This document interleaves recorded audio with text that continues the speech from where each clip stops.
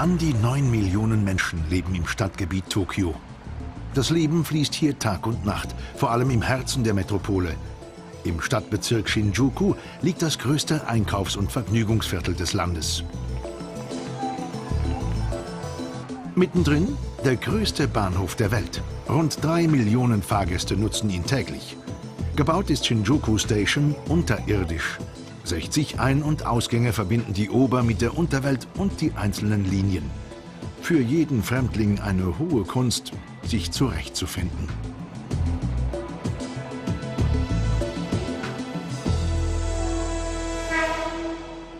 Fernverkehr spielt in Shinjuku Station nur eine kleine Rolle. Das hohe Passagieraufkommen wird fast ausschließlich durch Pendler erreicht, die mit Stadt und U-Bahn im Großraum Tokio unterwegs sind. Zu morgendlichen Stoßzeiten steigen im Durchschnitt pro Sekunde auf den knapp 30 Bahnsteigen bis zu 500 Menschen ein und aus. Shinjuku Station ist sozusagen der Verteilerkopf für die Verbindungen zwischen den Stadtgebieten. Die Züge verkehren im 2-Minuten-Takt, meist auf die Sekunde genau. Denn Pünktlichkeit ist ein ehernes Gesetz im japanischen Bahnwesen. Warten muss hier keiner lang. Auch nicht auf den sogenannten Romance Car, einen speziellen Zugservice der Bahngesellschaft Odakyu Electric Railway, der Touristenattraktionen südwestlich von Tokio anfährt. Anders als bei normalen Pendlerzügen muss im Romance Car reserviert werden. Bevor wir aber dort Platz nehmen, möchten wir auf ein Phänomen im Verhalten des japanischen Zugpersonals aufmerksam machen.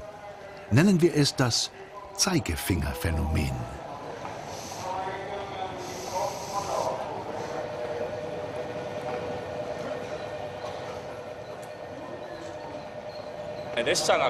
Das Zeigen dient der Sicherheit. Alles muss geprüft werden. So werden wir zum Beispiel auch sorgfältig geschult, damit wir kein Signal überfahren. Zum einen müssen wir mit dem Finger auf das Signal deuten, dazu müssen wir dann noch laut die Worte sprechen, kein Irrtum möglich. Nur so kann nichts passieren. Ein Phänomen also mit ernstem Hintergrund. Zurück zum Thema Romance Car. Modernster Wagentyp ist seit 2005 der VSE. 3-mal am Tag bricht er in den Nationalpark Hakone auf, Japans beliebtestes Ausflugsziel. Hier oben übrigens sitzt der Wagenführer des romantischen Gefährts. Der gesamte untere Zugbereich ist für die Passagiere freigehalten. Die neuen Wagen sind ein Prestigeobjekt der Odakyu Railway. Seit 15 Jahren schon bin ich Lokführer im Romance Car. Seit 2005 auch im VSE. Die Touristen lieben ihn und ich bin sehr stolz darauf, dass ich diesen Wagen fahren darf. Abfahrt in Shinjuku Station. Glücklich, wer ganz vorne reservieren konnte. Freie Sicht ist ihm sicher. Die Reise führt uns über Odawara in der Sagami-Bucht hinauf in das Bergstädtchen Hakone-Yumoto. Zuvor jedoch gleitet der Romance Car durch die Tokioter Ebene mit ihren Trabantenstädten und Menschenmassen. Wer nicht ganz vorne sitzt, hat freie Sicht per Monitor. Dazu gibt es Informationen über das Ausflugsziel in Kürze. Seit 1957 schon bringt er als schnellste Verbindung von Tokio aus Einheimische und Globetrotter in Japans schönste Regionen. Der aktuelle Fahrplan sieht 20 Fahrten am Tag Richtung Westen vor. Aber auch Regionalbahnen sind dorthin unterwegs. Steigen Sie mit uns um. Wir fahren hier ein Stückchen mit. In diesem Zug hat nur der Lokführer freie Sicht nach vorn und unsere Kamera. Ein Odakyu Super Express VSE in Richtung Tokio.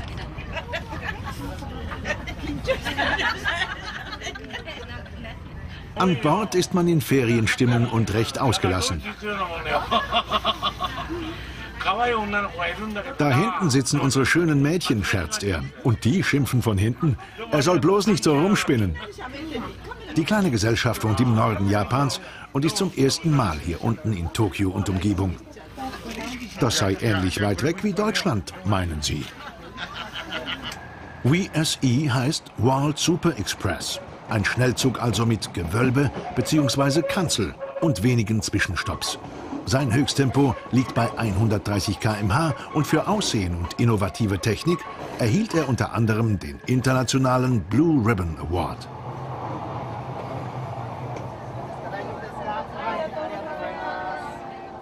Der Großraum Tokio liegt jetzt hinter uns. Auf schmaler Spur. In Japan sind lediglich die Shinkansen-Strecken und einige wenige andere normalspurig, nähert sich der Romance Car den Bergen. Die Bezeichnung soll übrigens daher rühren, dass ihn viele Paare für die Fahrt in die Flitterwochen nutzen. Ob er sie wohl in ein paar Jahren noch füttert? Die Zeit fürs zweite Frühstück ist angebrochen. Service wird im Romance Car groß geschrieben, wobei dies eigentlich für ganz Japan gilt. Überall begegnet man dem Reisenden freundlich und zuvorkommend. Auch dem Kameramann. Diese junge Dame träumt sich aus dem Zug hinaus zu einem gepflegten Mahl in traditionellem Ambiente, vielleicht im Hakone Yamatoya Hotel.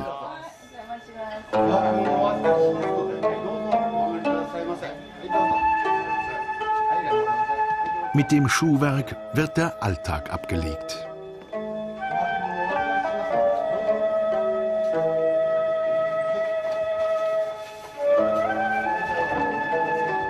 Keine Angst, man bekommt sie später wieder. Frische Zutaten, kurze Garzeit. Die Suppe wird am Tisch gekocht und darf geschlürft werden. Stäbchen heißen Ohashi. Sashimi sind die Speisen aus rohem Fisch, dazu Reis und Sojasauce, Sake oder grüner Tee.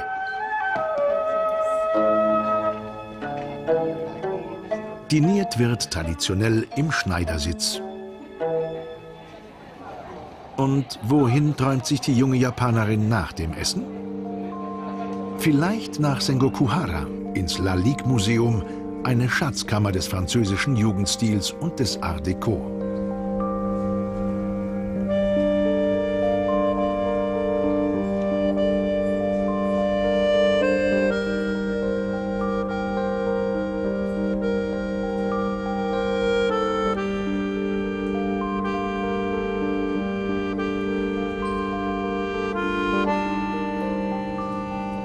Der Schmuck- und Glaskünstler René Lalique arbeitete für die Theaterdiva Sarah Bernard, für Luxusjuweliere wie Cartier, kreierte Parfumflakons, die teurer sind als ihr Inhalt, gestaltete Kirchen aus, öffentliche Bauten, Brunnen und sogar die Portale eines Prinzenpalastes in Tokio.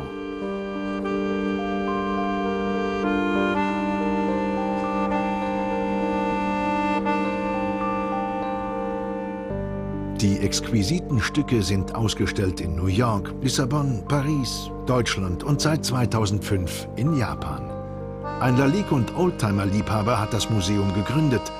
Auch die Kühlerfiguren seiner Bugattis sind Werke des Franzosen.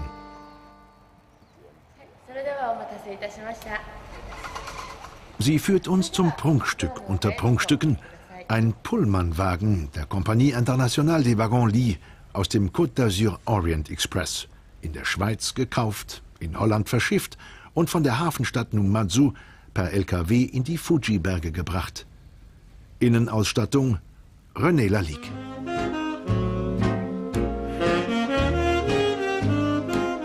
In den 20er Jahren verschönte er nicht nur Eisenbahnwaggons, sondern auch Luxusdampfer. Er arbeitete nicht mit Gold, Perlen und Juwelen, sondern mit Glas, Email, Perlmutt, Wachs und Horn. Die Veredelung des Natürlichen hat René Lalique in Japan so beliebt gemacht und hier seinen Kunstwerken viele Sammler beschert.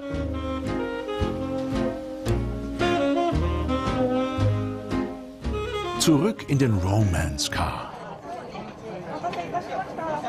Die Gegend hat sich verändert. Die Ausläufer der Hakone-Berge sind erreicht, aber noch bleibt Zeit für eine kleine Stärkung.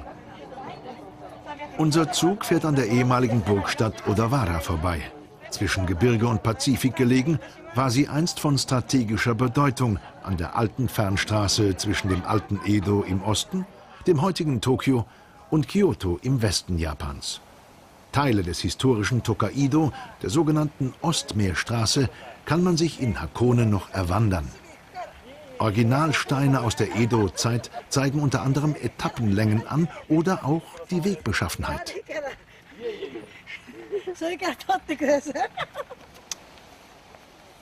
Manches ist nur schwer zu entziffern. Können Sie das vielleicht lesen? Mhm. Das heißt Kobodaishi. Ja, ja, Kobodaishi. Ja, so heißt's. Der Mönch Kobodaishi, auch Kukai genannt, wird im japanischen Buddhismus hoch verehrt. Er lebte um 800. Ist er hier wohl auch gewandert? Fragt die eine. Ich habe doch damals noch nicht gelebt, meint die andere. Und weg sind sie.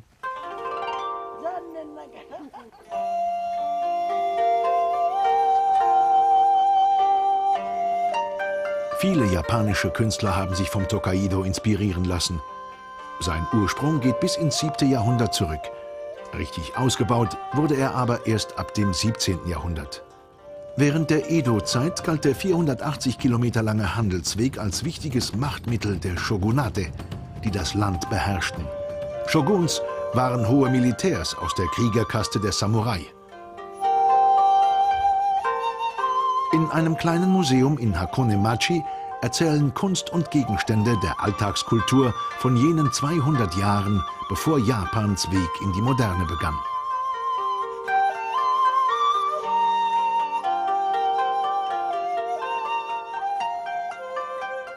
Heute folgen dem alten Tokaido-Verlauf Japans meistbenutzte Verkehrswege wie die Nationalstraße Nummer 1, die Tokaido-Hauptbahnlinie und die erste Hochgeschwindigkeitszugstrecke, der Tokaido Shinkansen.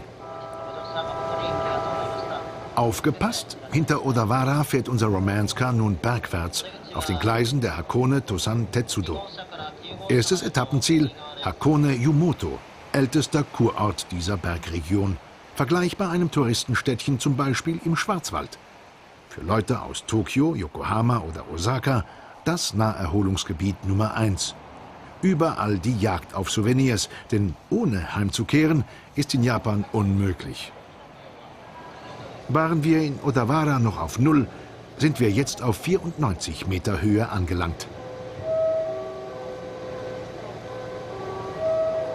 80 Minuten hat der Super Express Romance Car bis zu seiner Endstation gebraucht. Die Passagiere haben ihn längst verlassen. Aber wie auf jedem Luxusliner üblich, der Captain geht zuletzt von Bord.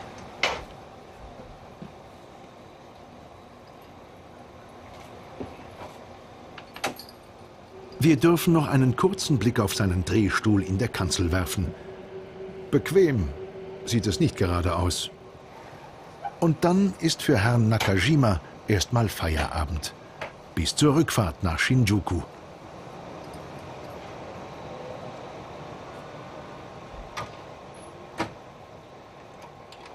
Wie hat er uns anfangs erklärt? Für die Sicherheit ist kein Kontrollgriff zu viel.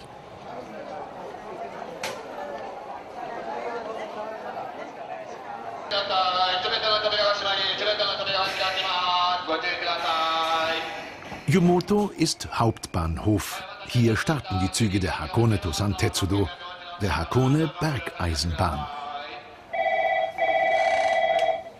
Sie ist eine Tochtergesellschaft der privaten Odakyu Railway. In ihrer Leitzentrale erfahren wir einige erstaunliche Dinge. Die Hakone-Tosan-Tetsudo hat eine Steigung von 80 Promille, ist damit Japans steilste Bahn und zweitsteilste der Welt. Anmerkung des Autors: Steilste Adhäsionsbahn ist laut Internet die Pöstlingbergbahn in Österreich. Maximale Steigung 116 Promille. Auf der Strecke gibt es Kehrradien von 30 Meter. Die Gesamtlänge beträgt 15 Kilometer von Odawara bis Gora auf 555 Meter Höhe. Ein shintoistischer Hausschrein sorgt dafür, dass die Götter ein wohlwollendes Auge auf die Bahn haben.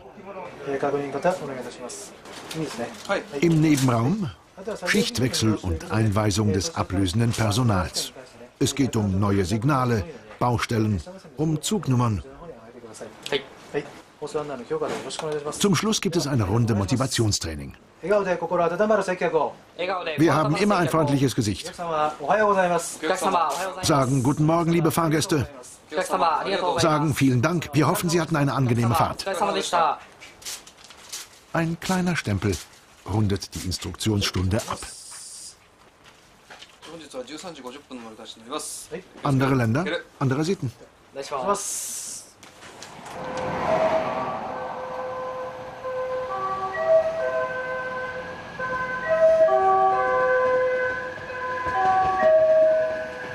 Der Romance Car VSE mit Gewölbe verlässt Hakone-Yumoto wieder in Richtung Tokyo Shinjuku Station. Mit Beginn 2008 hat die Odakyu-Gesellschaft übrigens einen neuen Wagentyp in Betrieb gestellt.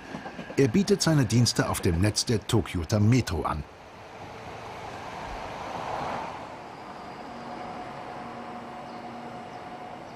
Unsere Reise geht weiter. Mit den Elektrotriebwagen der normalspurigen Bergbahn. Der Zug nach Gora steht bereit. Dieser Wagen allerdings ist für spezielle Fahrgäste reserviert. Und dann kommen sie mit dem Regionalzug von Odawara. Mit Hütchen Grundschule, mit Zöpfchen die höhere Stufe der Mittelschule.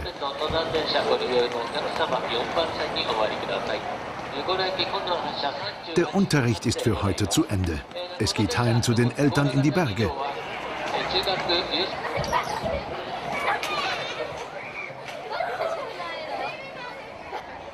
Dann wird's ernst.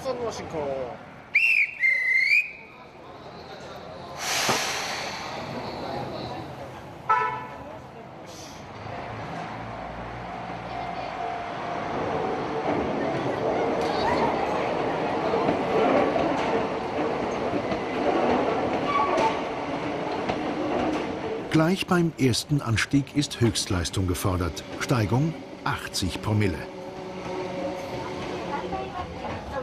3 Wagen sind es pro Zugeinheit, die meisten gefüllt mit Touristen. Beliebtestes Foto- und Filmmotiv? Die atemberaubende Szenerie der Stahlbrücke über das Flüsschen Haya.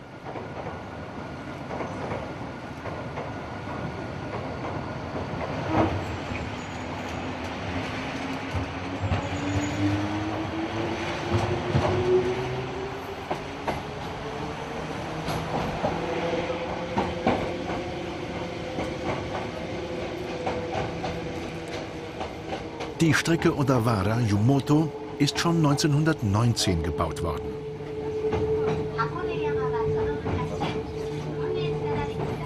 Nach und nach wurde das Hakone-Gebirge erobert.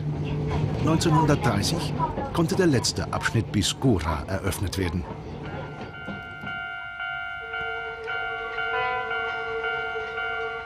In Betrieb sind alte und neue Fahrzeuge, ohne Automatik und mit. Der engen Kurven wegen benutzt man hier etwas kürzere Wagen als auf Flachbahnen. Alle 3 Tage werden die älteren Wagen durchgecheckt, die neueren alle 6. Dazu gibt es regelmäßig jeden 2. und 3. Monat gründliche Inspektionen und alle 2 bzw. 4 Jahre eine Hauptuntersuchung. Jeder Wagen ist mit 3 Bremssystemen ausgestattet. Denn bei Steilbahnen ist nicht etwa das Bergauf problematisch, sondern das Abbremsen bei Talfahrt, vor allem bei schlechter Witterung. Das zum Thema Sicherheit. Nasse Räder sollen das laute Quietschen in den Kurven mindern. Deshalb sind über den Radkästen Wassertanks angebracht.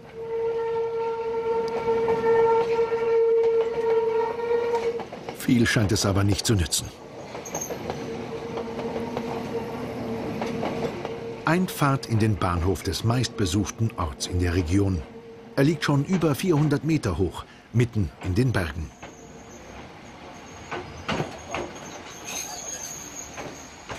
Miyanoshita ist Ausgangspunkt vieler Wanderwege durch den Naturpark. Er liegt im Kratergebiet des erloschenen Hakone-Vulkans. Seit dem vorletzten Jahrhundert findet der Erholungssuchende hier zahlreiche Thermalbäder und erstklassige Hotels.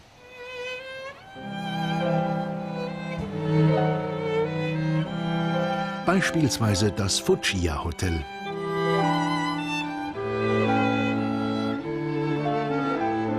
Eröffnet wurde es 1878 und ist damit Japans ältestes Hotel im westlichen Stil.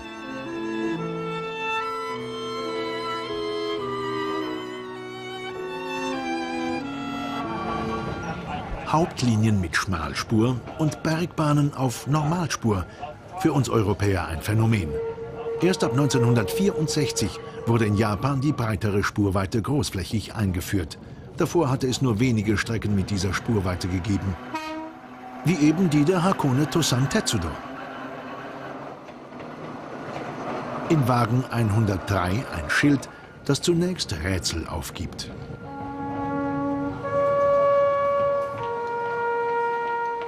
Seit 25 Jahren pflegt die Hakone-Bergbahn eine Partnerschaft. Zum Jubiläum kam eine Kuh aus der fernen Schweiz. Samt Zubehör.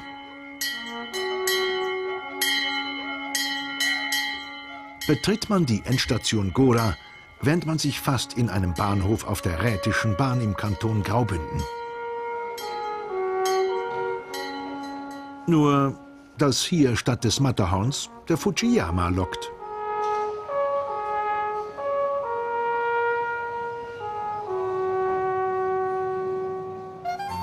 Mit Schweizer Örgeli und einer Standseilbahn rücken wir dem heiligen Berg Japans noch ein Stückchen näher.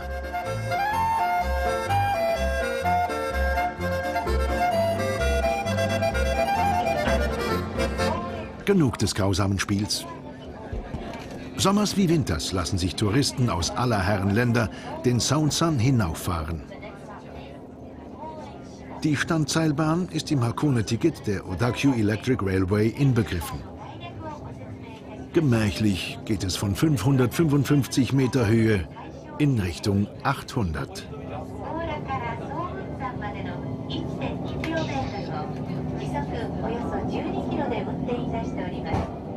Keine Angst, wir sind nicht wirklich in der Schweiz. Das allerletzte Stück auf und über den Berg, alternativ dazu hätte es einen Autobus gegeben, bewältigt man in einer Seilbahn. Die 13-Minuten-Fahrt gehört zu den unvergesslichsten Momenten unserer Reise.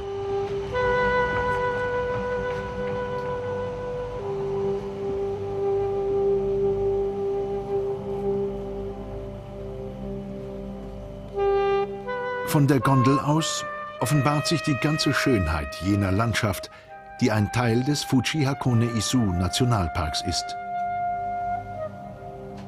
Im Hang gegenüber eingebrannt das riesige Schriftzeichen Dai. Es steht für groß und wird jährlich im August auf vielen Bergen Japans entzündet. Damit soll den Seelen der Ahnen heimgeleuchtet werden. Unsere Reise findet im Oktober statt. Und was hier noch qualmt, sind die Schwefelquellen in der Caldera des einstigen Vulkans. Sie sorgen in den Kurorten ringsum für touristische Badefreuden. Schwefel stinkt ein bisschen. Vielleicht hat der Fujiyama deshalb sein Haupt so ungnädig verhüllt. Schade, denn Hakones Highlight ist der Ashinoko und laut Reiseführer hätte sich Fujisan in seinen Wellen spiegeln sollen. Die Seilbahn endete im Norden des Ashi-Sees. Weiter geht's per Schiff. Holztore, sogenannte Tori, verweisen auf die Schreine diverser Gottheiten. Viele Japaner nutzen die Hakone-Fahrt auch als Pilgerreise zu den Stätten des Shintoismus. Über den See transportiert werden die touristischen Heerscharen von einer Flotte malerischer Piratenschiffe. Hier das berühmte Hakone-Tori, Eingangstor zu einem Schrein aus dem 8. Jahrhundert.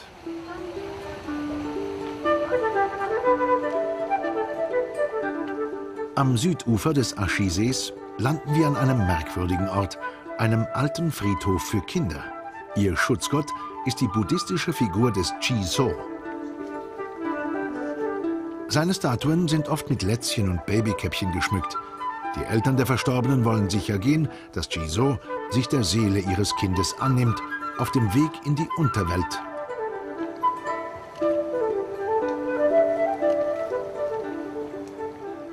Um irdischen Beistand bittet der gläubige Japaner in einem Schrein. Dieser ist Kusuryu geweiht, einem Seegott in Gestalt eines Drachen. Sein Schrein steht im Wald bei Hakone-machi. Er soll vor Naturkatastrophen schützen, vor Stürmen, vor See- und Erdbeben. Nach einer rituellen Waschung opfert man der Gottheit eine Münze, ruft sie mit den Glocken und spricht dann sein Gebet.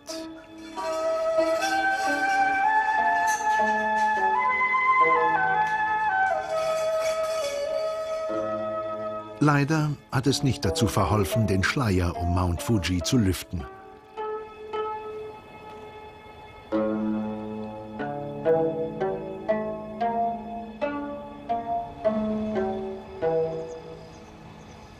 Und wieder bringt der Romance Car, diesmal als älteres Modell aus den 80er Jahren, Hunderte von Erholungssuchende ins grüne Herz von Japan.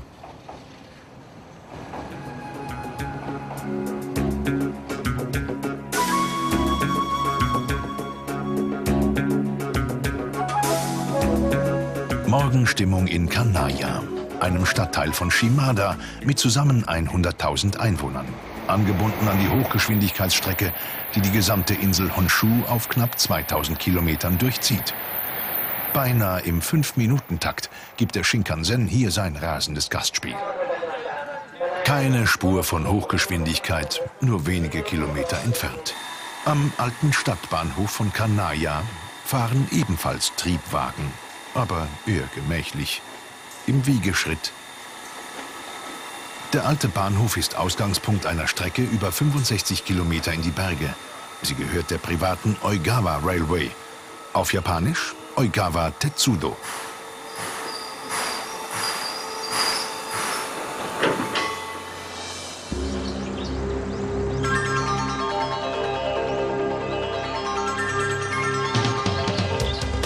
Und das ist der Grund unseres Besuches, der Dampfzug. Er fährt täglich zwischen Kanaya und dem 40 Kilometer entfernten Senzu. Dabei geht es durch eine hügelige Landschaft, vorbei an Wäldern und zahllosen Teefeldern.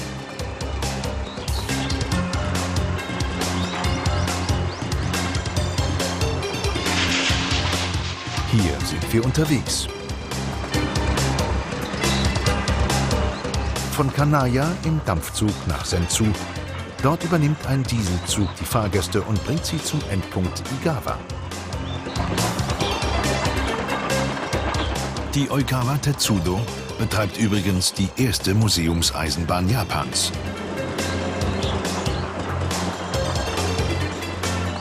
Es dampft hier wieder seit 1975, nachdem 1949 mit der Elektrifizierung die Dampfzeit zu Ende gegangen war.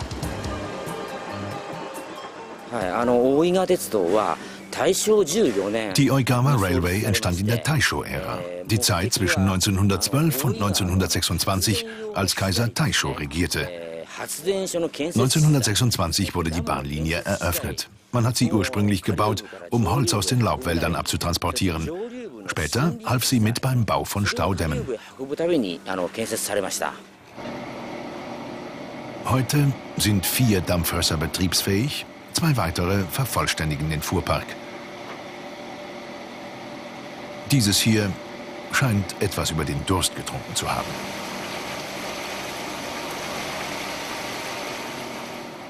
Etwas seltsam mutet diese Konstruktion an. Vor lauter Rohren erspäht man kaum noch das Dampfross. Diese Konstruktion hat eine doppelte Funktion. Zum einen sammelt sie den Rauch, damit das Betriebswerk nicht verqualmt wird. Zum anderen wird mit der Luftzufuhr durch den Schornstein das Feuer in der Lok angefacht. Hoch über dem Betriebswerk stößt die Lok dann ihre Rauchwölkchen aus. Und unten schwärmt der Meister von Dampf und Lok. Ein Traum meiner Kindheit wurde wahr. Ich bin so glücklich, diese Arbeit bekommen zu haben. Einen letzten Augenblick an der Lok wollen wir noch genießen. In der sonnendurchfluteten Umgebung von Öl, Ruß und Kohle. Die Dampfrösser sind die Überlebensgarantie der Bahngesellschaft. Erweist sich doch der tägliche Dampfbetrieb seit 3 Jahrzehnten als Besuchermagnet. Deshalb ist die Pflege der Dampfdinos auch oberstes Gebot. Ein weiterer Punkt ist die Bewahrung des kulturellen und technischen Erbes. Wir restaurieren die Fahrzeuge, Aber wir modernisieren sie nicht. Insgesamt haben wir 1 Million Fahrgäste im Jahr. Mehr als 200.000 kommen allein wegen des Dampfzuges.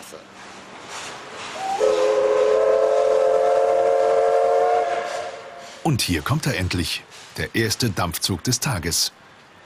Abfahrt in Kanaya, 10:02 Uhr. Fahrdauer exakt 83 Minuten.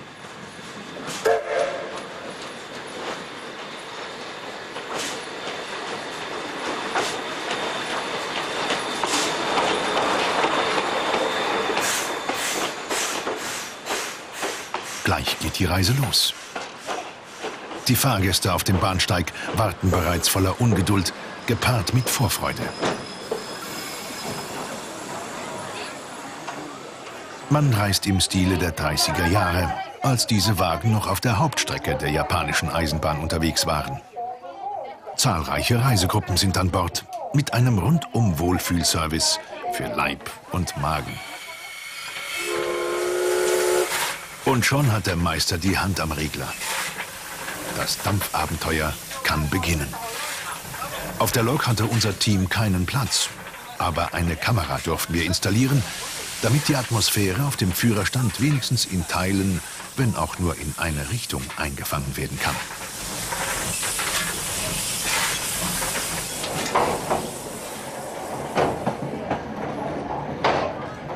Wer Fisch liebt, für den ist Japan das Paradies. Zu jeder Tages- und Nachtzeit, in jeder Form, kann man die Meeresfrüchte genießen, natürlich auch im Zug. Und dazu noch stilecht verpackt.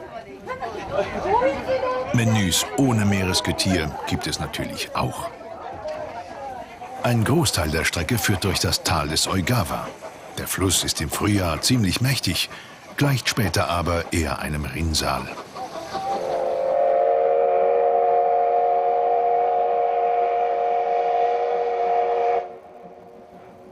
Mehrmals wechselt der Zug die Talseite. Dann geht es über genormte Brücken, die nicht einmal einen Namen haben, nur Nummern. Das ist Brücke Nummer 1. Oigawa Dai-ich Kyuryu.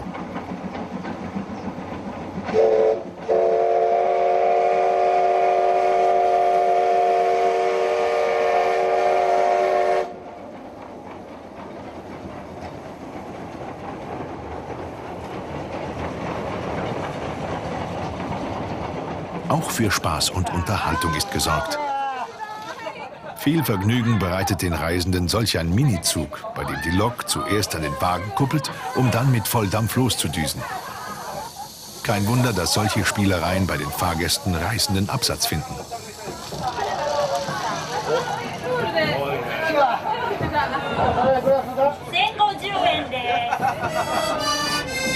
Dampfzugfahren ist einfach ein Erlebnis.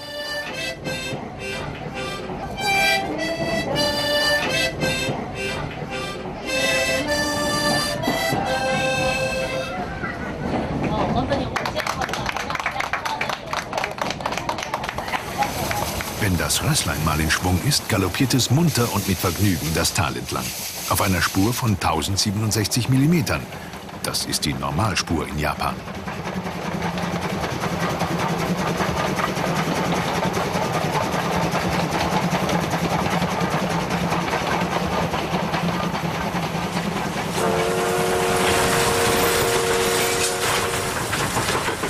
Anders als bei uns sitzt in Japan der Lokführer, und zwar links.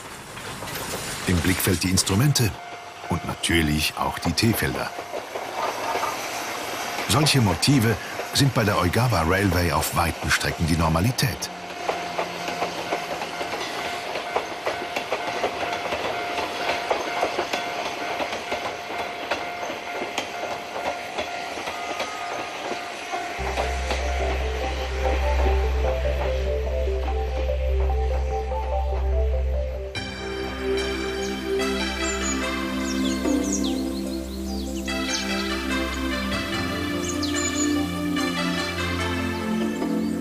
T-Felder, soweit das Auge reicht.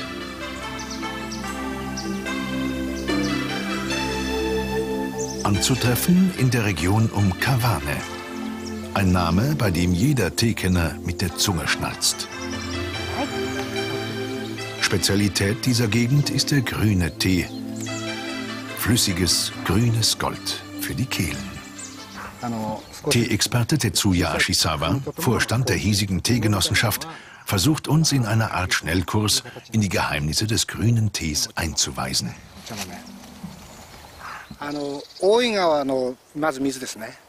Im Anbaugebiet von Kawane herrschen absolut vorteilhafte Voraussetzungen für unseren grünen Tee. Es ist die Lage in Verbindung mit der Witterung. Unsere Stadt liegt am Oigawa, umrahmt von Bergen. Von dort kommt häufig Nebel herunter. Diese Feuchtigkeit tut unserem grünen Tee mehr als gut. Die Temperaturen sind ebenfalls ideal. Tagsüber ist es warm, nachts kühl. Ein perfektes Klima für das Gedeihen des Tees. Einfach ideale Voraussetzungen.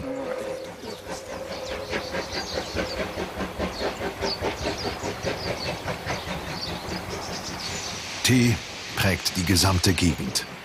Es hat den Anschein, als wäre auf jedem, auch noch so kleinen Fleckchen, Tee angepflanzt worden. Allein die Bahntrasse ist teefrei. Und überall drehen sich die Ventilatoren, um dem Tee Luft zuzufächeln.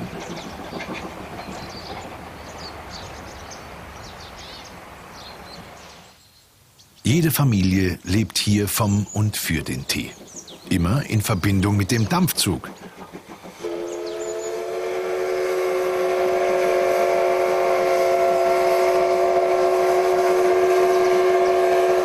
Dieser ziert auch viele Teepackungen.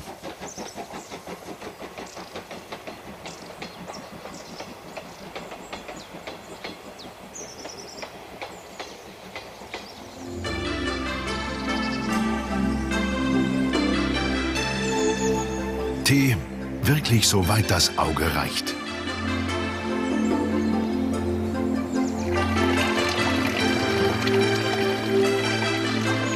Wir sind jetzt in einem kleinen Seitental, nur wenige Kilometer von Kawane entfernt. Hier dürfen wir an einer kleinen Teezeremonie teilhaben. 3 Freundinnen haben sich zur spätnachmittäglichen Teestunde versammelt. Das Teewasser ist etwa 70 Grad warm, es darf also keinesfalls mehr kochen. Diese alte Dame ist weit über 80 Jahre alt, aber noch überaus rüstig. Schließlich trinkt man in dieser Gegend 10 Tassen Tee am Tag. Und grüner Tee hält jung. Darauf schwören die 3.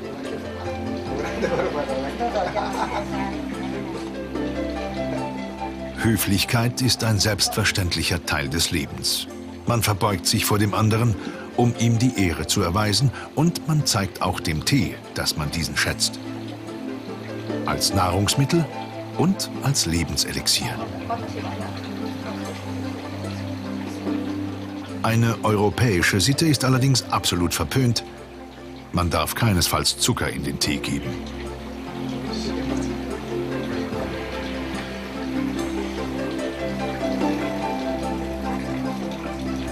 Mit diesen Bildern verabschieden wir uns von den 3 netten Damen und auch vom grünen Tee.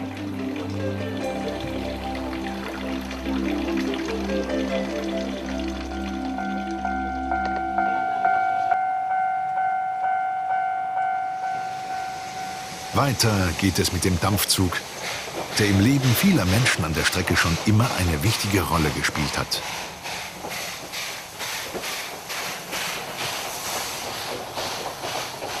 In Shimo-Izumi ist Kreuzungshand. Das heißt, der Triebwagen aus Sensu und der Dampfzug aus Kanaya begegnen sich hier. Und wir begegnen Aitaro Shimochima, einem Eisenbahner mit Leib und Seele, der von seinem wohlverdienten Ruhestand wieder Abstand genommen hat. Wegen der Eisenbahn und wegen dieses Stationchens, das ihm so ans Herz gewachsen ist.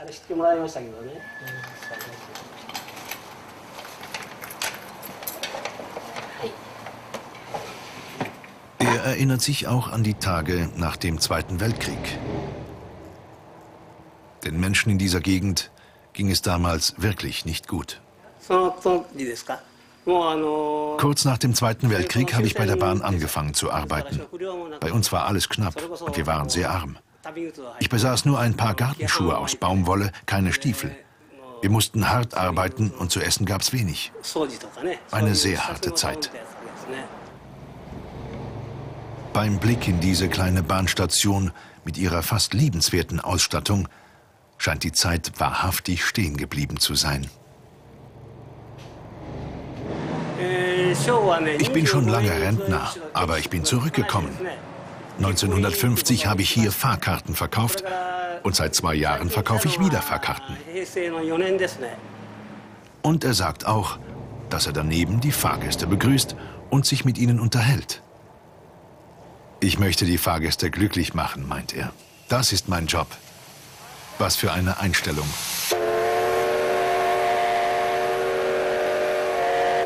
Man könnte dem alten Herrn noch lange zuhören. So lieb und so begeistert erzählt er über seine Arbeit. Aber die Fahrt geht weiter. Richtung Senzu. Für die Fahrgäste wird es gleich dunkel. Auf der gesamten Strecke gibt es insgesamt 75 Tunnel. Da heißt es Fenster schließen, damit der graue Rauch nicht in den Augen brennt.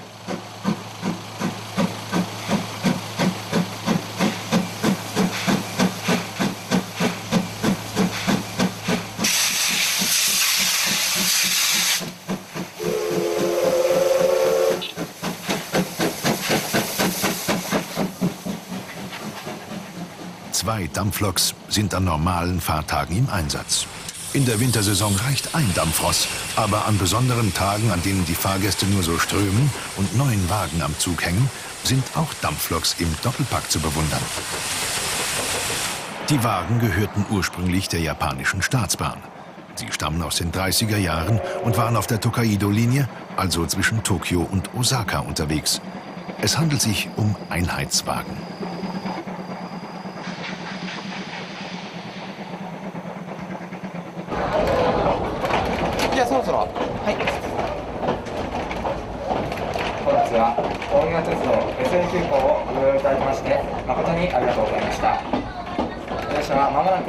Zahllose Kinder sind unterwegs. Ja, ganze Schulklassen lassen sich von diesem lebendigen Museum begeistern. Eine weitere große Brücke über den Oigawa, Brücke Nummer 3.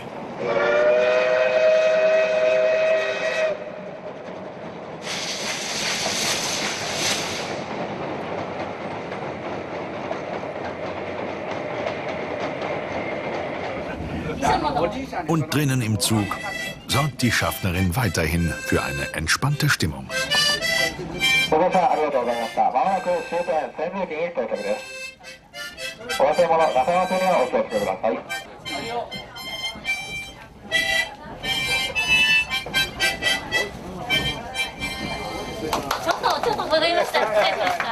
Der Reise erster Teil nähert sich langsam seinem Ende. Wir befinden uns bereits auf der Einfahrt in den Bahnhof Senzu.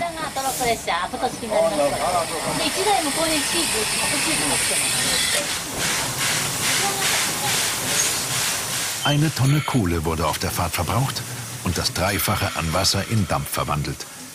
Gleich nach der Ankunft werden die Loks auf die Rückfahrt vorbereitet, die 2 Stunden später startet.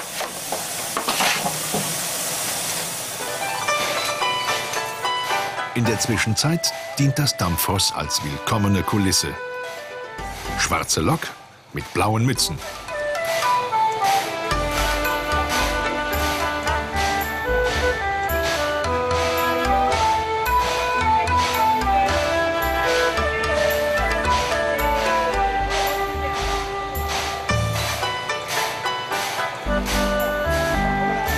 Hungrig muss keiner auf die Weiterfahrt warten. Im Bahnhof kann man wunderbar den großen oder nur den kleinen Hunger stillen. Und den Durst natürlich auch. Es versteht sich von selbst, dass grüner Tee in allen Varianten im Angebot ist.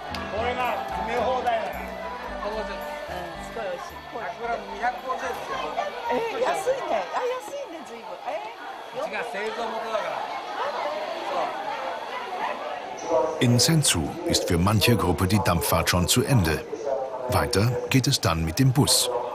Oder man steigt um in den kleinen roten Zug, wie wir dies nachher auch noch tun werden. Oder man kauft sich eine Fahrkarte für den regulären Zug, der stündlich in Kanaya die Verbindung zur großen, weiten Bahnwelt herstellt. Jetzt sind wir unterwegs auf unserer letzten Etappe. Mit einem Dieselzug, der nicht umsonst der kleine rote Zug genannt wird, geht es auf die letzten 25 Kilometer in Richtung Ikawa, dem Endpunkt der Strecke, die 1935 eröffnet wurde. Damals benötigte man eine Transportmöglichkeit für das neu zu erbauende Kraftwerk Oigawa, das es heute nicht mehr gibt. Nach dem Krieg wurde ein neues gebaut. 1959 war der Damm fertig und im selben Jahr startete der kleine rote Personenzug. Nach der Aufstauung des Oigawa mussten einige Teile der Bahnlinie neu trassiert werden. 1990 wurde die umgebaute Strecke eröffnet. Ein Teilstück führt so steil nach oben, dass der Zug ohne fremde Hilfe auf der Strecke bleiben würde. Deshalb erhält er auf 1,5 Kilometer Länge Rückenstärkung durch eine mächtige Zahnradlok. System Abt.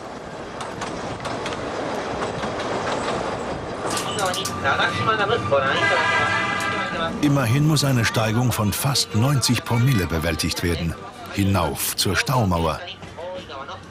Bei langen Zügen beteiligen sich auch schon mal 2 Zahnradloks gemeinsam an der Schieberei.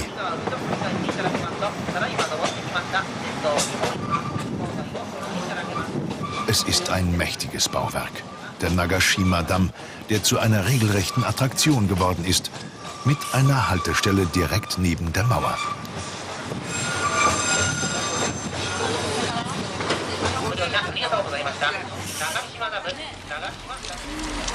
Zahllose Besucher reisen zur Besichtigung an.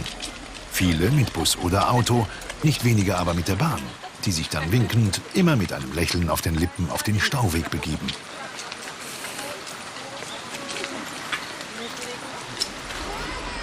Hier endet auch der Dienst der Zahnradlok. Es geht zwar weiter durchs Gebirge, aber nicht mehr so steil bergan. Deshalb ist unser kleiner roter Zug nicht mehr auf fremde Hilfe angewiesen.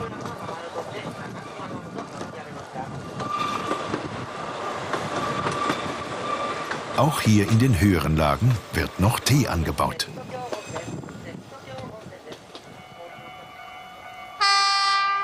(125.000 Fahrgäste lassen sich jedes Jahr von der Berg- und Tunnelwelt verzaubern, durch die der kleine rote Zug düst und die Ikawa-Linie heißt. Wir können die große Begeisterung für die kleine Bahn nur teilen, die übrigens eine Partnerschaft mit der Brienz-Rothorn-Bahn in der Schweiz eingegangen ist. Ein Fazit unserer Reise ist schnell gefunden. Es macht einfach Spaß, mit dieser Eisenbahn zu fahren. Egal, ob man in den betagten Triebwagen sitzt, im Dampfzug oder eben in der kleinen roten. Man bekommt einen wunderbaren Eindruck von Japans geografischer Mitte und von dem ländlichen Raum, der so sehr geprägt ist von den Teepflanzen. Und ganz nebenbei fährt der Zug durch zahllose Tunnel, über spektakuläre Brücken, die keinen Namen tragen, nur Nummern, und einmal auch quer über den aufgestauten Oigawa.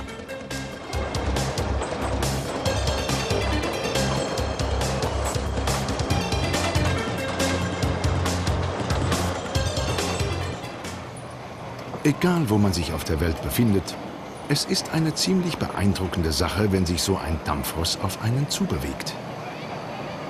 Diese große japanische Lok hat zwar eine recht kleine Garnitur am Haken, dafür ist die umso bunter. Die Passagiere sind in bester Stimmung. Die Fahrt muss großes Vergnügen bereitet haben. Wie vieles in Japan verläuft auch das Verlassen des Zuges in geordneten Bahnen. Hier bitte nach rechts und hinten nicht drängeln.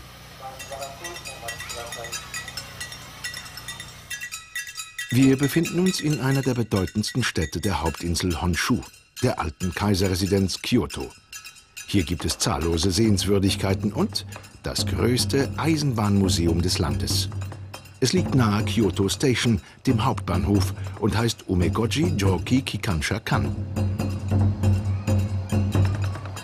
Die Anlage wurde 1914 von der Staatsbahn als Betriebsknotenpunkt an der Tokaido-Hauptlinie gebaut. Heute ist das Gelände mit Original-Ringlokschuppen und Drehscheibe Zentrum für japanische Eisenbahngeschichte mit Schwerpunkt Dampf.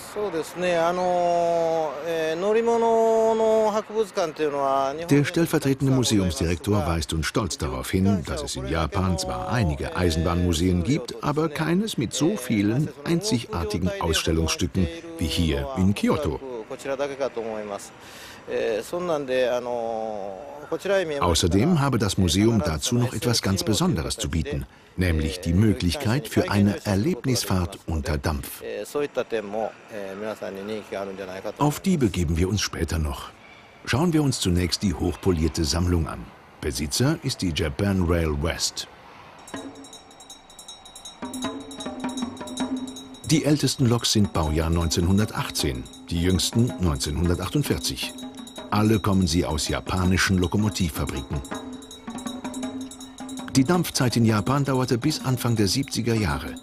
Damals war die Idee schon herangereift, sie für die Zukunft museal zu bewahren. 1972, zum 100-jährigen Jubiläum der japanischen Eisenbahn, wurde das Bahnbetriebswerk Umekoji seiner jetzigen Bestimmung übergeben. Sie sind verrückt nach der guten alten Zeit. So war das Museumsgebäude einst ein alter Bahnhof an der Kyoto-Linie. 1904 unterhalb der Burg Nijo gebaut, wurde er 1996 dort abgetragen und als historisches Zeugnis nach Umekoji umgesetzt.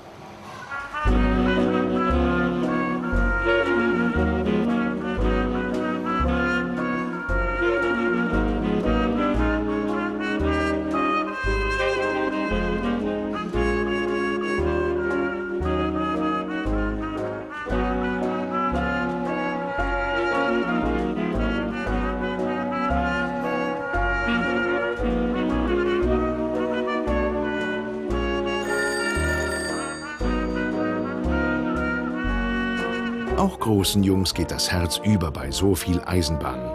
In ihren Anfangszeiten, damals kam der Tenno, der Kaiser, aus der Dynastie der Meiji und das bis dahin abgeschlossene Inselreich öffnete sich zum Westen hin. Am Anfang also holte Japan sich Lokomotiven aus Europa und den USA. Mit zunehmender Industrialisierung baute man sie selbst. Kisha, Kawasaki, Hitachi oder Tateyama steht auf den Schildern der Dampfloks ab 1914.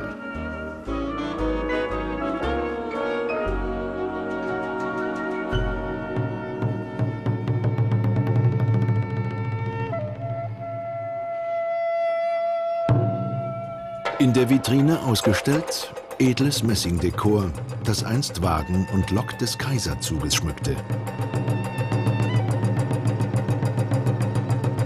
Mit wehenden Fahnen fuhr der Tenno durchs Land.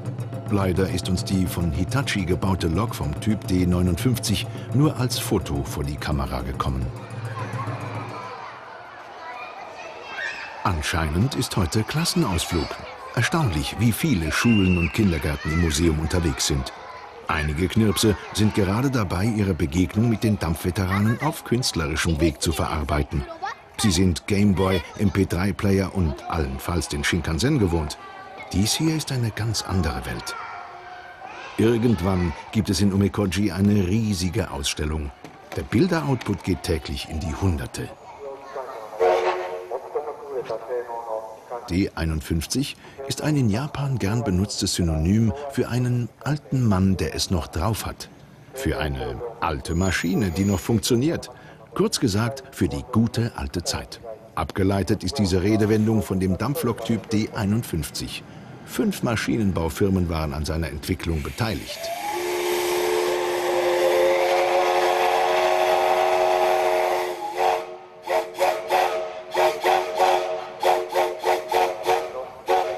Alle Achtung! Die laute Lok mit der Bezeichnung D51-200 ist Baujahr 1938, hat 4 gekuppelte Achsen und gehört zur fahrenden Flotte der Japan Rail West. Die betriebsfähigen historischen Fahrzeuge werden hier im Gelände gewartet. Museum und Bahnbetriebswerk also in einem.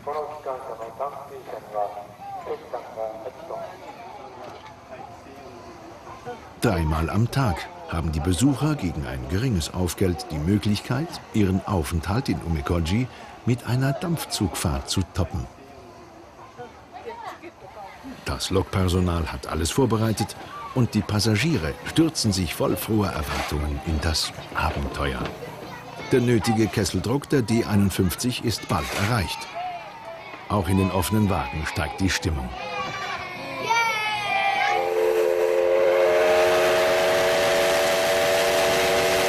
Die Strecke beträgt gerade mal 1 Kilometer. Sie verläuft innerhalb des Museumsgeländes und die Fahrt dauert sage und schreibe 10 Minuten. Genug Zeit, sagt der Museumsprospekt, um die Atmosphäre zu schnuppern, die auf einer Reise unter Dampf entsteht.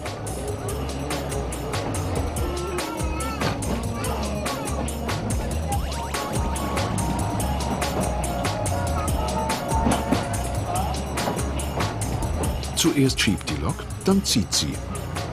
Ups, das war er schon, der Wendepunkt.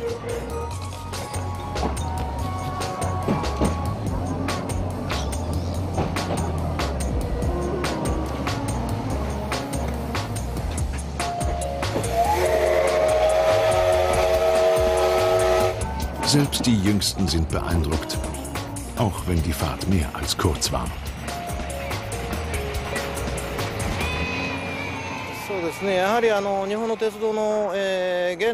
Mit den Dampfloks fängt die Eisenbahngeschichte doch an. Glücklicherweise sind noch einige in Betrieb. Vizedirektor Ono formuliert noch einmal die Idee des Umekoji-Museums. Es geht darum, die Wurzeln unserer Technik zu bewahren und sie den neuen Generationen lebendig zu vermitteln. Was aus diesen Wurzeln gewachsen ist, kann man um das Museum herum hautnah erleben. Es liegt genau im Winkel zwischen der Regionalbahn nach Sagano und der Hauptlinie Osaka-Tokio. Parallel dazu verläuft die Hochgeschwindigkeitsstrecke des Shinkansen. Kyoto bedeutet Hauptstadt. Schon lange nicht mehr politische Hauptstadt, ist Kyoto doch Zentrum der japanischen Kultur. Den Besucher erwarten über 2000 Tempel und Schreine. Hat man einen besichtigt, kann man sich einen Stempel abholen.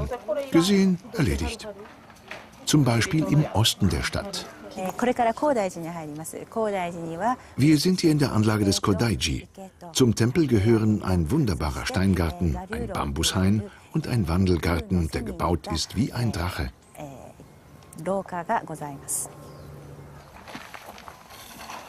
Ein Mönch führt durch den Garten. Er lebt hier in demütiger Ausführung der Pflichten eines Hausmeisters. Am exakt richtigen Standpunkt für unsere Kamera hält er an.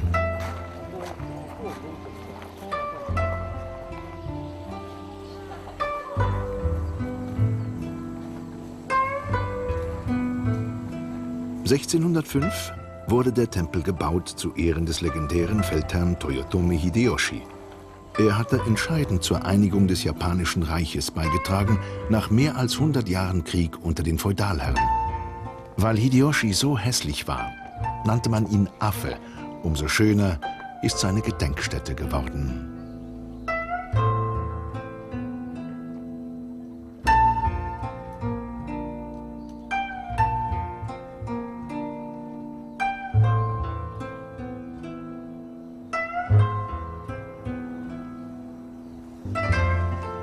Teile der Anlage, die Hideyoshis Witwe Nenne errichten ließ, sind zwischenzeitlich einem Brand zum Opfer gefallen.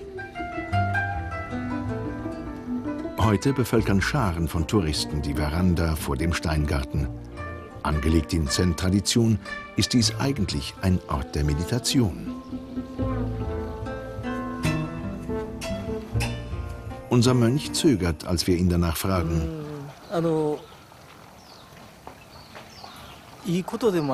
Für den Tempel ist es gut, wenn so viele Menschen kommen. Zum Meditieren ist es vielleicht nicht so gut.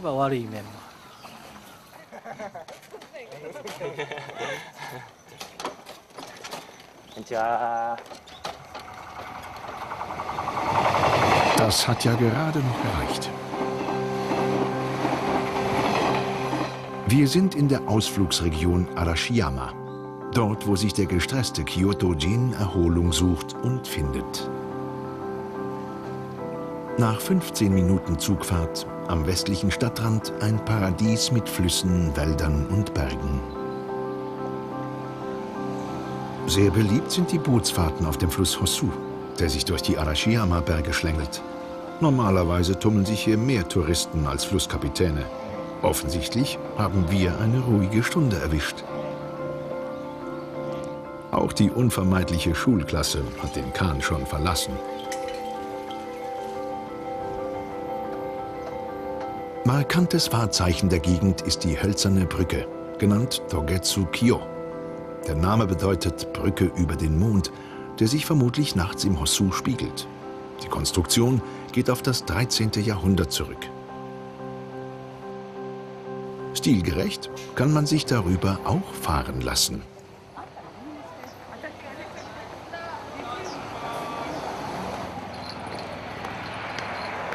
Die Kaifuku Electric Railroad ist eine Straßenbahnlinie, die vom Bahnhof Arashiyama nach Kyoto hineinfährt. Am Bahnsteig ein zunächst gewohntes Bild. Dann ein etwas Überraschendes. Der Stationsvorsteher legt kleine Handtücher zusammen. Betreibt er denn nebenher etwa eine Wäscherei? Des Rätsels Lösung findet sich draußen bei einer Gruppe Reisender. Auf einem Bahnsteig befindet sich ein Ashiyu, eine Fußbadeeinrichtung, die gespeist wird von einer heißen Quelle zwischen den Gleisen. Für ein paar Yen kann man sich dann ein Handtuch leihen, damit die Füße im Zug wieder trocken sind.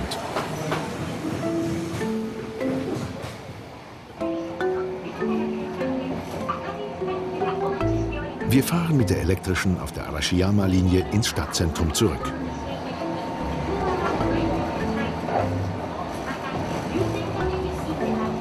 Wer es noch nicht weiß, alle Bahnen Japans sind schmalspurig, bis auf einige wenige kleine Strecken und das Netz des Shinkansen.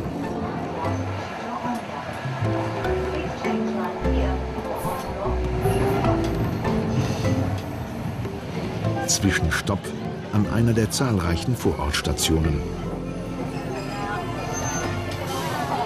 Das Gedränge ist jedes Mal groß. In Japan werden übrigens auch beim Aussteigen die Fahrkarten kontrolliert. Einzeltickets kommen gleich in den Schredder. Immer mehr Menschen steigen zu. Die Straßenbahn nähert sich dem Innenstadtgebiet. Langweilig ist die Fahrt keineswegs.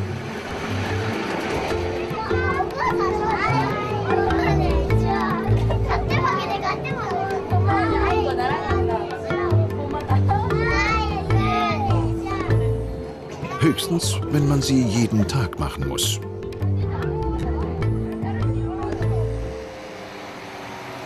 Da fährt sie hin, denn wir sind am Ziel. Herbstliche Gartenarbeiten in einem Park im Nordwesten der Stadt. Wieder ein Ort der Erbauung und der Götter. Die können mit Münzen und Gebeten dazu gebracht werden, das irdische Leben des einen oder anderen etwas freundlicher zu gestalten. Das möchten natürlich viele. Die meisten kommen hierher wegen Kinkaku-ji. Ji bedeutet Tempel. Er ist das Symbol von Kyoto. Der richtige Name ist eigentlich Rokuon-ji. Hier war einst der Sommersitz eines Shoguns. Erst nach dessen Tod wurde daraus ein Zen-Tempel. Bekannt geworden ist er als Goldener Pavillon. Sie werden gleich sehen, warum man ihn so nennt.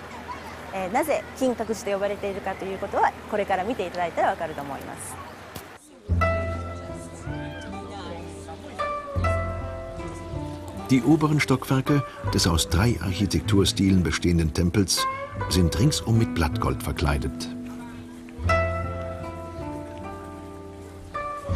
Japans meist fotografierte Attraktion ist umgeben von einer kunstvoll arrangierten Teichlandschaft, ebenfalls aus dem 14. Jahrhundert. Die Zuchtkarpfen, genannt Koi, sind natürlich nicht so alt. Bei all dem Trubel in Kinkaku-ji seinen buddhistischen Seelenfrieden zu finden, ist sicherlich ein sehr schwieriger Weg. Aber vielleicht hören einen die Götter ja trotzdem.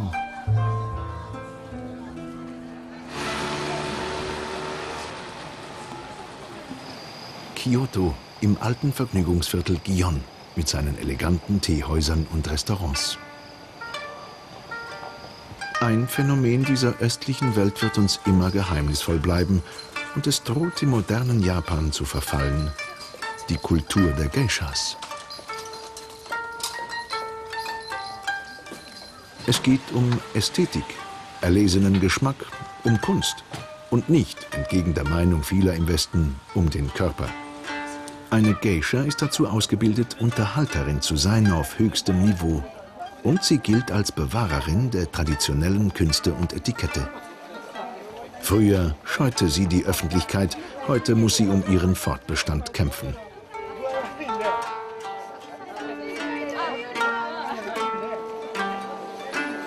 Kleidung, Frisur, Make-up. Eine Geisha zu buchen ist teuer. Nur wenige können sich das noch leisten. Eine Stiftung zur Förderung des alten Traditionsberufs, von der Regierung initiiert, soll in Zeiten kleinerer Budgets den lebenden Kunstobjekten beim Überleben helfen. Wo sie auftauchen, lauern Paparazzi. Und das sind nicht nur Langnasen aus dem Westen. Die Welt der Blüten und Weiden, wie die Welt der Geishas genannt wird, ist schon seit jeher auch für die Japaner faszinierend gewesen. Begonnen hat es im 17. Jahrhundert. Hoffen wir, dass die Geisha mit in die Zukunft gelangt.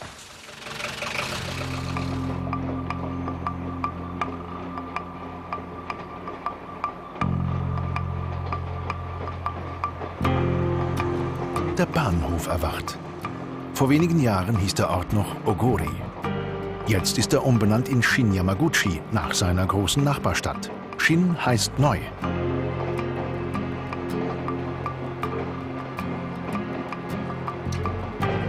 Shin Yamaguchi ist ein wichtiger Eisenbahnpunkt im Westen Japans.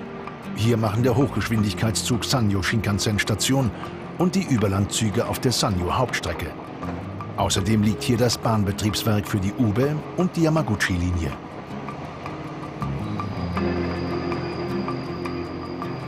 Wir sind mit dem Shinkansen von Tokio über Osaka hierher gekommen. Er rast weiter mit 300 km/h Spitze zum westlichsten Zipfel der Insel Honshu und von dort durch einen Tunnel unter dem Meer auf die Insel Kyushu hinüber.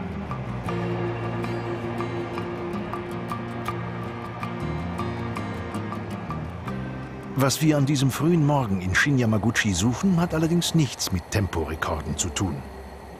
Wir sind wegen etwas ganz anderem hier, genau wie diese beiden Herren. In einem Schuppen des Bahnbetriebswerks wartet ein Eisenbahnjuwel ganz besonderer Güte auf seinen Einsatz. Vorab wird es vom Chefingenieur noch einmal auf Herz und Nieren geprüft. Ich prüfe jetzt, ob alle Schrauben festsitzen. Er hört das am Ton. Haben Sie den Zylinder herausgehört? Der Techniker erklärt nämlich gerade, auf welchem Weg der Dampf in die Zylinder kommt. Und so sieht das Juwel von vorne aus. Die Dampflok C57-1 fährt am Wochenende und in den Ferien auf der Yamaguchi-Linie. Von ihren Bewunderern wird sie Lady genannt.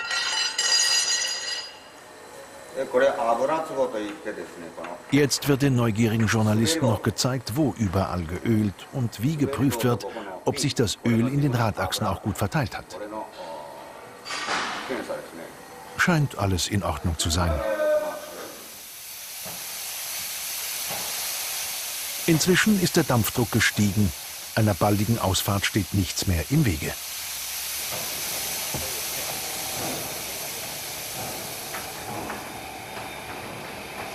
Und dann kommen sie. 20 Meter aufs feinste, hochpolierter schwarzer Stahl.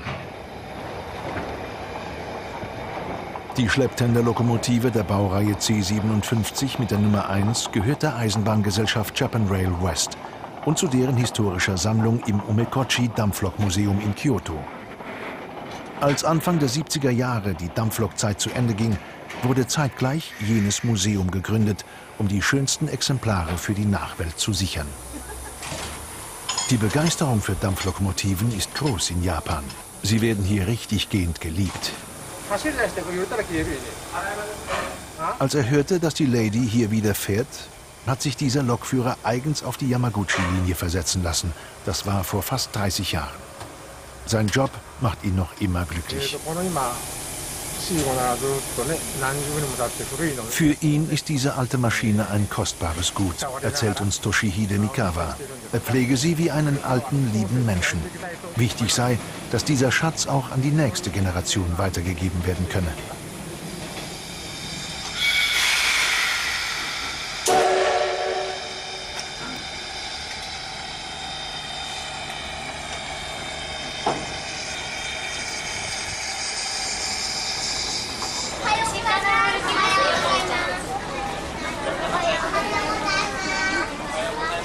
Es ist Wochenende und die meisten sind ihretwegen gekommen. Von März bis November stellt sich die Lady Samstag wie Sonntagmorgen mit ihren Wagen an den Bahnsteig. In den Ferien geschieht dies täglich. Abfahrt ist 10:40 Uhr und natürlich wollen alle mit.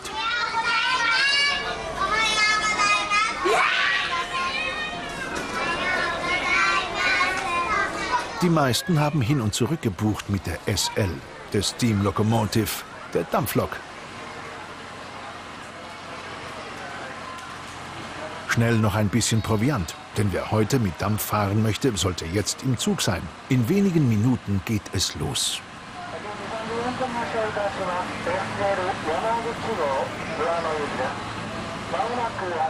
Was ist denn jetzt noch?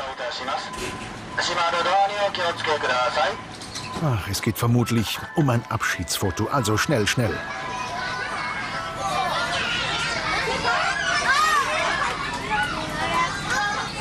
Alle sitzen bereit. Naja, mehr oder weniger.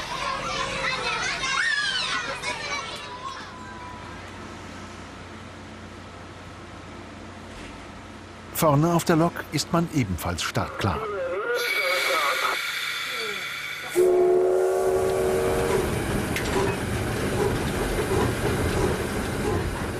Rund 1000 Kilometer und im Shinkansen 5,5 Stunden von Tokio entfernt, macht sich im Westen von Japans Hauptinsel Honshu der Dampfzug auf den Weg. Von Shin-Yamaguchi an der Küste im Süden über Yamaguchi und weiter in die Berge bis zu Wano. Knapp 63 Kilometer beträgt diese Strecke. Regionalzüge fahren noch 30 Kilometer weiter bis hoch zur Küste im Norden.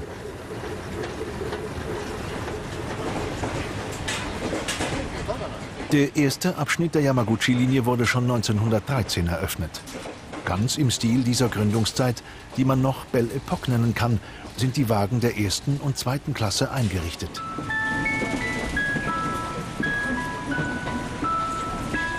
Auf der gesamten Fahrt werden die Passagiere von Durchsagen begleitet. Reiseinformationen, jedes Mal angekündigt und beendet mit ansprechender Spieluhrmusik. Im Film haben wir sie weitgehend ausgespart. Im Zug stört das niemand.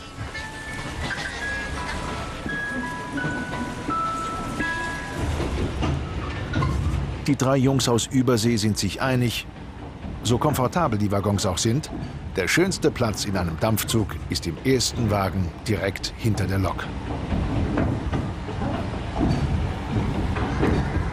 Steigern ließe sich das nur noch mit einem Platz auf der Lok.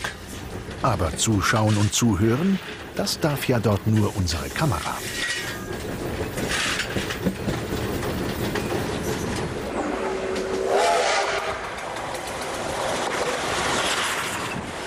Seit 1923 ist die komplette Yamaguchi-Linie von Küste zu Küste in Betrieb. Die Strecke ist niemals elektrifiziert worden. Unter regulärem Dampf stand sie bis Oktober 1973. Eine kurze Zeit fuhren Dieselzug und Triebwagen, bis schließlich die Museumslady vor fast 30 Jahren die alte Dampflok-Herrlichkeit hier wieder heraufbeschwor. Höchstgeschwindigkeit der mittlerweile über 70-jährigen Maschine sind 110 km/h. Und weil sie Anfang 2006 erst general überholt wurde und auch sonst gut gepflegt wird, schafft sie die locker.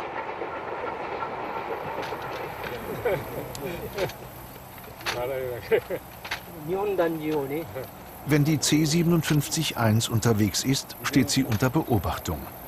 Ganz bestimmte Stellen der Strecke scheinen magische Anziehungspunkte zu sein, wo Objektive aller Größen zusammentreffen.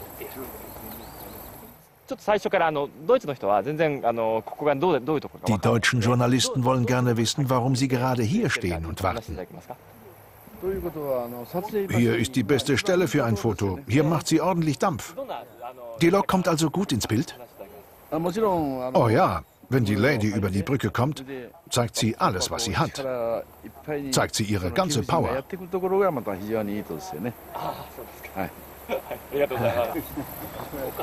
Mit Kind und Kegel sind sie gekommen und warten auf den Moment des Auslösens. Ein Fotoclub auf Herbstlaubsuche und Dampflokjagd. Gleich wird's ernst.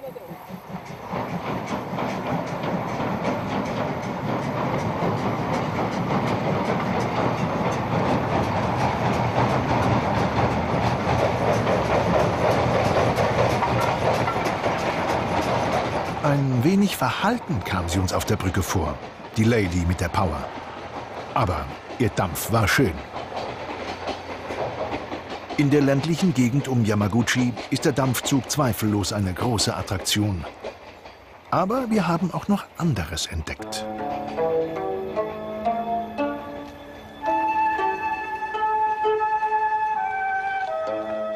Die fünfstöckige, 31 Meter hohe Pagode des Rurikochi-Tempels gilt als drittschönster Sakralbau Japans. Die Pagode ist das Wahrzeichen der Präfekturhauptstadt Yamaguchi, einst als Kyoto des Westens bezeichnet. 1442 wurde der Tempel vom Bruder des Samurai Uichi Yoshihiro zu dessen Gedenken errichtet. Rurikochi ist eine buddhistische Stätte. Das zeigt Emao, der grimmige Herrscher der buddhistischen Unterwelt, der in seinem Spiegel die Sünden der Verstorbenen sehen kann.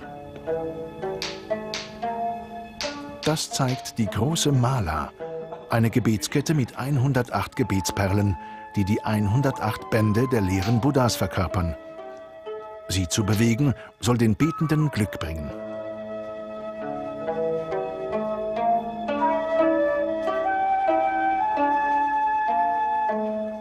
Und wer dann dazu noch ein Räucherstäbchen als Opfergabe anzündet, dem ist zumindest der innere Frieden sicher.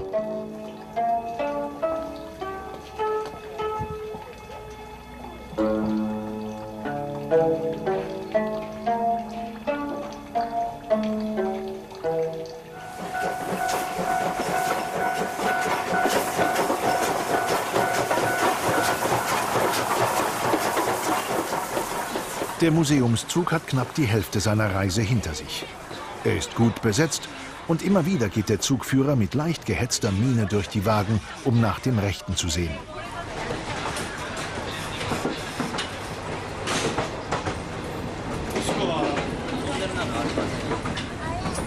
Derweil bringt die Souvenirverkäuferin ihre Preziosen unters Volk.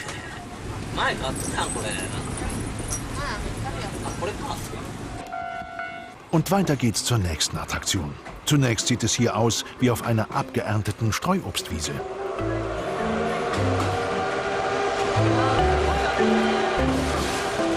Doch dann wird es saftig grün und es riecht herrlich. Wir sind in einer Apfelplantage gelandet.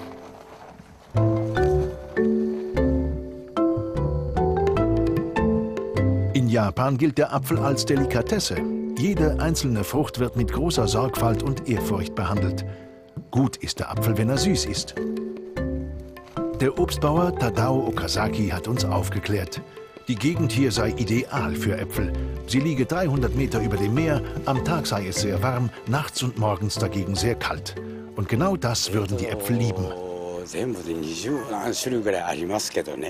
Hier wachsen rund 23 Sorten, erzählt er. Ab 15. August ist die Plantage für Leute geöffnet, die selber pflücken wollen. Dann sind die Sorten Tsugaru, Sansa und Miki Life reif. Später kommt der Ashibai dazu, der Shinano Gold, der Yona Gold und der Guma Maigetsu.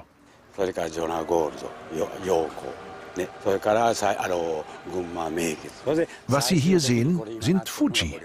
Mit ihnen wird die Erntesaison geschlossen.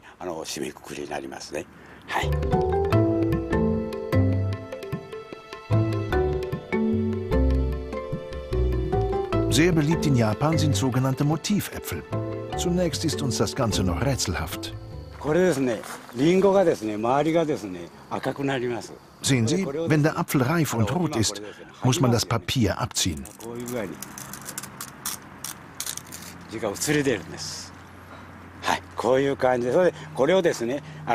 Dieses Schriftzeichen bedeutet Glückwunsch.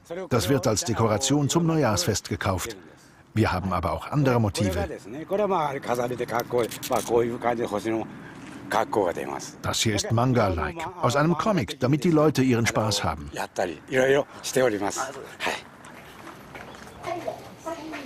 Am Rande der Okasai-Plantage gibt es einen Laden. Hier wird alles verkauft, was man aus Äpfeln machen kann. Vom Saft über getrocknete, pürierte, gelierte Äpfel und natürlich einzeln und in Mengen die ganzen Früchte. Und dass an der Plantage der Yamaguchi-Dampfzug vorbeikommt, darauf wird auf der Verpackung stolz verwiesen.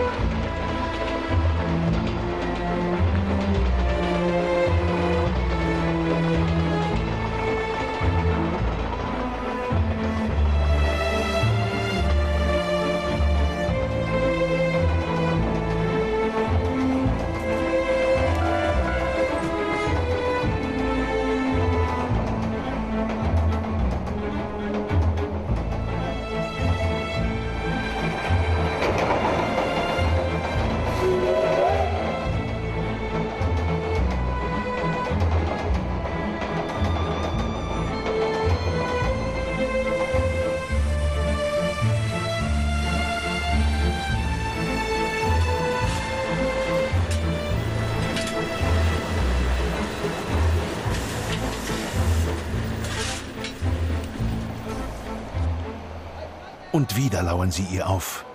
Die Dampfbegeisterten. Die edle Dame, unsere Lady C57-1, ist kurz vor dem Zieleinlauf in Tsuwano.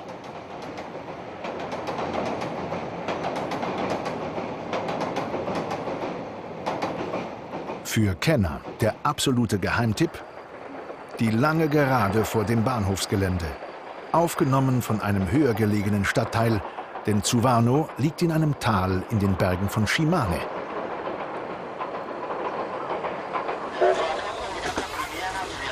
Noch einmal gibt es Reiseinformationen per Funk.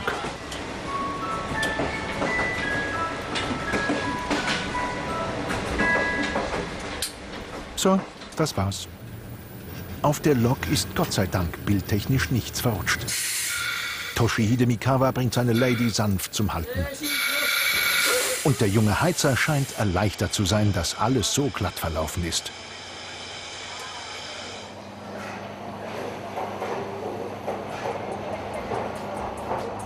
Jetzt ist erstmal Aufenthalt. Wer will, kann mit ins Städtchen. Mit der Karpfenzucht begann man in Tsuwano im 17. Jahrhundert, um für Hungerszeiten gerüstet zu sein. Heute haben die farbenprächtigen Koi nichts mehr zu befürchten. Sie werden gefüttert und erfreuen sich ihres Lebens in den kleinen Kanälen um den historischen Stadtkern. Viele Touristen strömen nach Tsuwano, um beispielsweise die alten Samurai-Residenzen zu besichtigen. Zwischen ihren Giebeln plötzlich ein ungewohntes Bild. Die Maria-Gedächtniskirche, gebaut zum Gedenken an die Zeit, als Christen in Japan noch verfolgt wurden. Um die Stadt und ihre Umgebung zu erkunden, gibt es einen ganz speziellen Transportservice. Sehr individuell und äußerst umweltverträglich.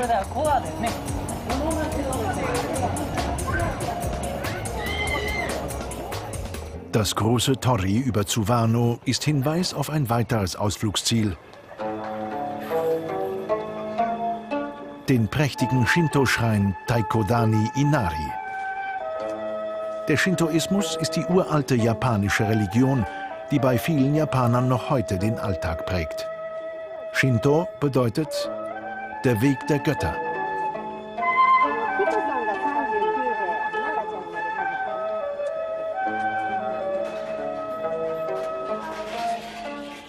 Ein aufrichtiges Gebet unter diesen riesigen Quasten kann eventuell Wünsche erfüllen. Der Schrein stammt aus der Neuzeit. Ein einflussreicher Bewohner Tsuwanos hat ihn in Auftrag gegeben. Vorlage beim Bau war der berühmte Schrein Fushimi Inari in Kyoto. Zurück im Bahnbetriebsgelände. Die Lokomotive ist mittlerweile gut versorgt worden. Jetzt darf sich auch das Personal eine kleine Jause gönnen.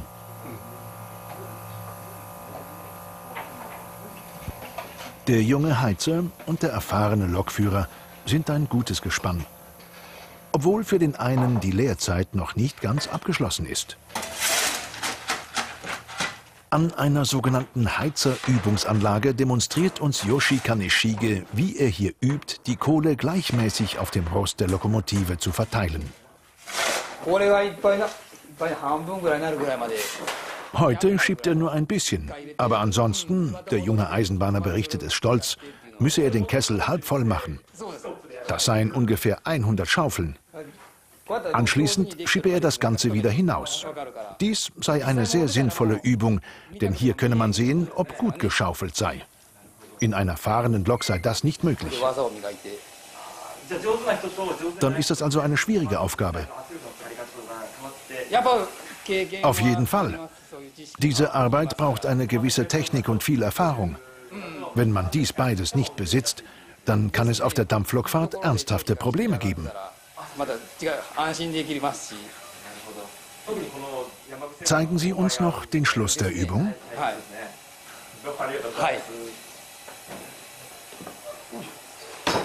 Und dann klettert der junge Heizer in den Übungskessel und schiebt alles wieder retour. Für die nächste Übung. Heute geht es schnell, denn er hat einen Helfer. Und außerdem war es ja nur eine kleine Demonstration für ein paar erstaunte Europäer, die eine solche Heizerübungsanlage von zu Hause her gar nicht kennen.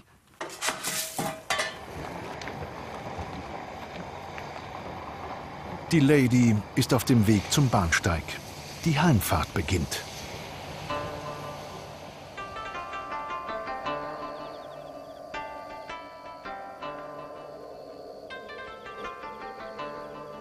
Inzwischen ist es Abend geworden.